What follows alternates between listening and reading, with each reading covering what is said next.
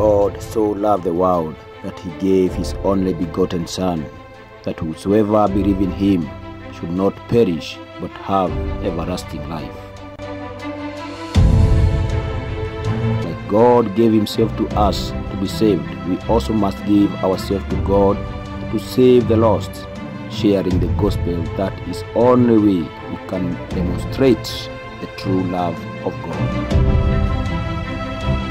This is my commandment, that you love one another as I have loved you. Greater love has no man than this, that a man lay down his life for his friend. You are my friend if you do whatsoever I command you. With the love of Christ, we can't sit down and watch people getting lost. We can't watch them falling in hell. We can't waste our time for the apostles. They never wasted their years. We must pay the cost for the cross, for the gospel is purchased by the blood of the Lamb.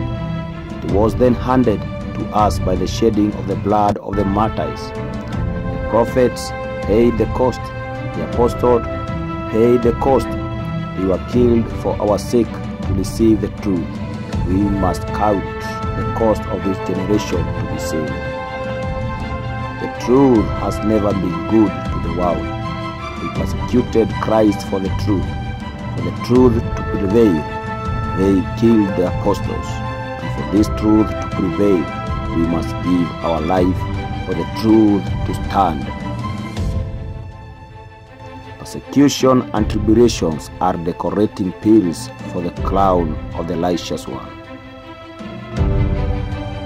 Yeah, and all that we live godly in Christ shall suffer persecution. We ought to get serious and to rise up, for the battle is real. Preach the gospel in season and out of season. Rebuke and correct with all love to the lost. As many as I love, I rebuke and chasten. Be serious therefore and repent. The time is running out and the days are evil. The darkness is taking over from the church to the world.